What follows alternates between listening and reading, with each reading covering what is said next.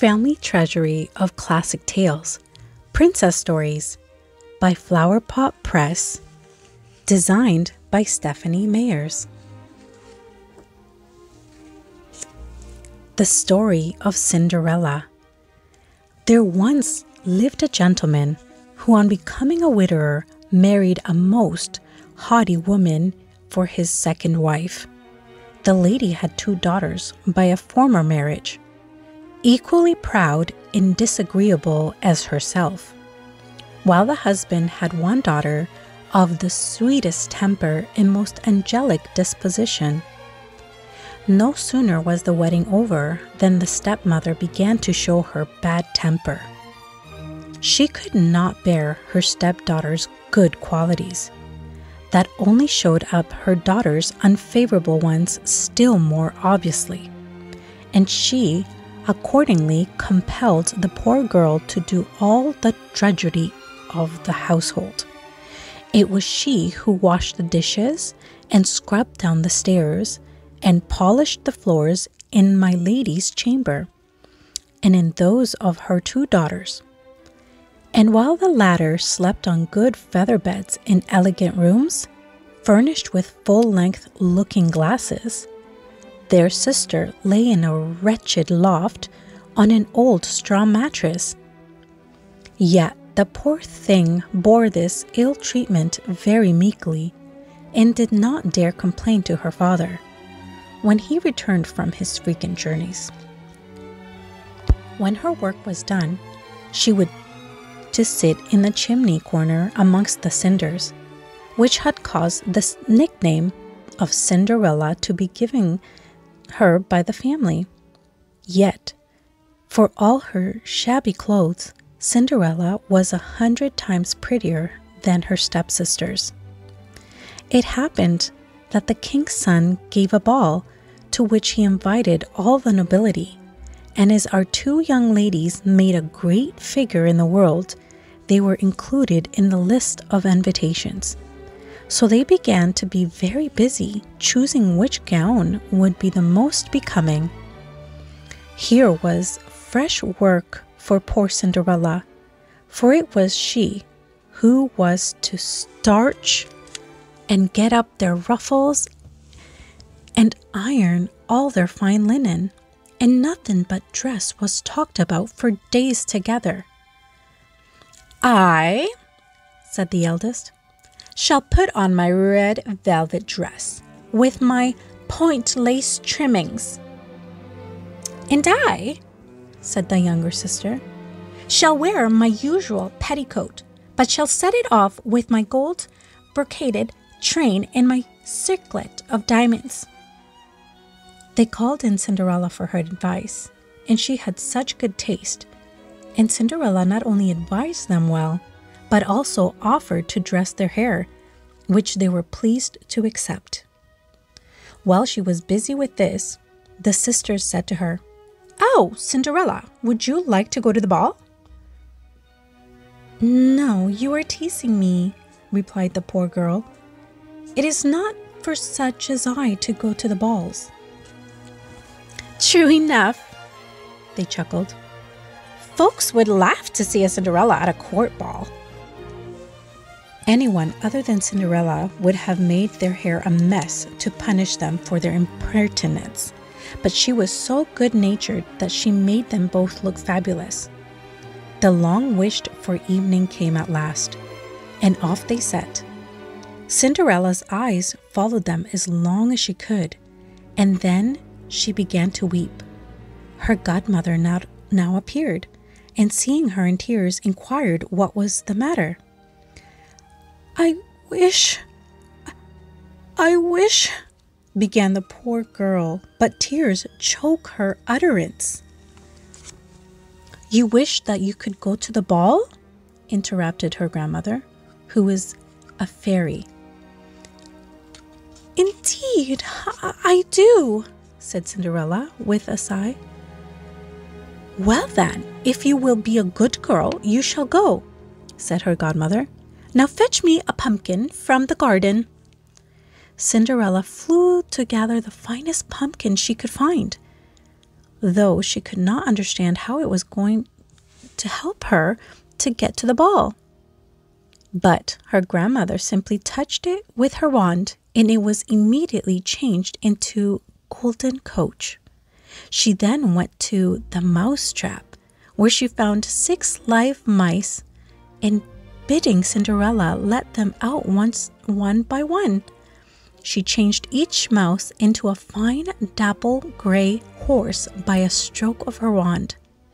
With another stroke of her wand, she turned a fine rat, who happened to have a tremendous pair of whiskers, into a coachman with the finest moustache ever seen. She then said, "Now go into the garden and bring me 6 lizards, which you will find behind the watering pot." These were no sooner brought than they were turned into 6 footmen, who got up behind the coach just as naturally as if they had done nothing else all their lives. The fairy godmother then said to Cinderella, "Off you go then. You're all set for the ball." "But must I go in these dirty clothes?" said Cinderella timidly. Her godmother merely touched her with a wand, and her shabby clothes were changed to a dress of gold and silver tissue, all ornamented with precious stones. For her feet, she gave her the prettiest pair of glass slippers ever seen. As Cinderella got into the carriage, her fairy godmother warned her not to stay beyond midnight, as, should she remain a moment longer at the ball, her coach would again become a pumpkin, her horses mice, her footmen lizards, while her clothes would return to their former shabby condition. Cinderella promised she would not fail to leave the ball before midnight, and set off in delight. When Cinderella's horse-drawn carriage arrived at the ball, the king's son was informed that some great princess, unknown at court, had just arrived, and went to hand her out of her carriage, and brought her into the hall where company was assembled. The moment she appeared, all conversation was hushed. The violins ceased playing, and the dancing stopped short. So great was the sensation produced by the stranger's beauty. A confused murmur of admiration fluttered through the crowd, and many exclaimed, "How surpassingly lovely she is!" Even the king, old as he was, could not forbear admiring her like the rest, and whispered to the queen that she was certainly the fairest and comeliest woman he had seen for many a long day. The ladies were all busy examining her headdress and her clothes, in order to get similar ones the very next day. After leading her to the place to which her rank seemed to entitle her, the king's son requested her hand for the next dance, and she displayed so much grace as to increase the admiration her beauty had raised in the first instance.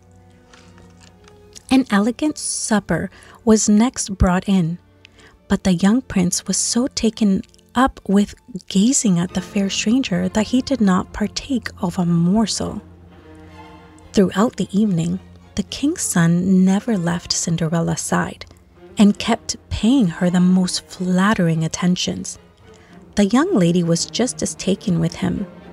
So it came to pass that she forgot her godmother's warning, and indeed lost track of the time so completely that before she thought it could be 11 o'clock, she was startled at hearing the first stroke of midnight.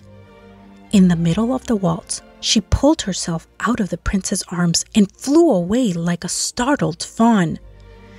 The prince attempted to follow her, but she was too swift for him. Only, as she flew, she dropped one of her glass slippers, which he picked up very eagerly. Cinderella reached home quite out of breath, without either coach or footman, and with only her shabby clothes on her back. Nothing, in short, remained of her recent magnificence, save a little glass slipper, the match to the one she had lost. On reaching home, she found her godmother and thanked her profusely for the wonderful night. She was still relating to her godmother all that had happened at court when her two sisters knocked at the door. Cinderella went and let them in, pretending to yawn and to stretch herself and rub her eyes and saying, "How late you are!" just as if she was woke up out of a nap, though truth to say, she had never felt less disposed to sleep in her life. "If you had been to the ball," said one of the sisters, "you would not have thought it late. There came the most beautiful princess ever seen, who knew us by name." Cinderella could scarcely contain her delight and inquired the name of the princess, but they replied that nobody knew her name and that the king's son was in great trouble about her and would give the world to know who she could be. They told Cinderella that the beautiful princess had run away as soon as midnight had struck, and so quickly as to drop one of her dainty glass slippers, which the king's son had picked up and was looking at most fondly during the remainder of the ball. Indeed, it seemed beyond a doubt that he was deeply enamored of the beautiful creature to whom it belonged. They spoke truly enough, for a few days afterwards the king's son caused a proclamation to be made, by sound of trumpet, all over the kingdom, to the effect that he would marry her whose foot should be found to fit the slipper exactly. So the slipper was first tried on by all the princesses, then by all the duchesses, and next by all the persons belonging to the court, but in vain. It was then carried to the two sisters, who tried with all their might to force their feet into its delicate proportions, but with no better success. Cinderella, who was present and recognized her slipper, now laughed and said, "Suppose I were to try." Her sisters ridiculed such an idea, but the gentleman who was appointed to try the slipper, having looked attentively at Cinderella and perceived how beautiful she was, said that it was but fair she should do so, and he had orders to try it on every young maiden in the kingdom. Accordingly, having requested Cinderella to sit down, she no sooner put her little foot to the slipper than she drew it on, and it fit like a glove. The sisters were quite amazed, but their astonishment increased tenfold when Cinderella drew the fellow slipper out of her pocket and put it on.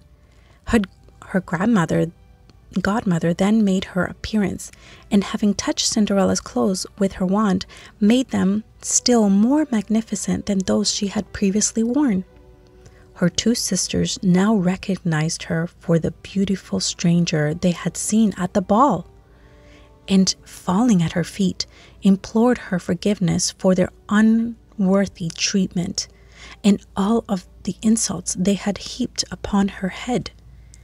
Cinderella raised them, saying as she embraced them that she not only forgave them with all her heart, but wished for their affection. She was taken to the palace of the young prince, in whose eyes she appeared yet more lovely than before, and who married her shortly after. Cinderella, who was as good as she was beautiful, allowed her sisters to lodge in the palace, and gave them in marriage that same day to two lords belonging to the court, and they all lived happily ever after. The end.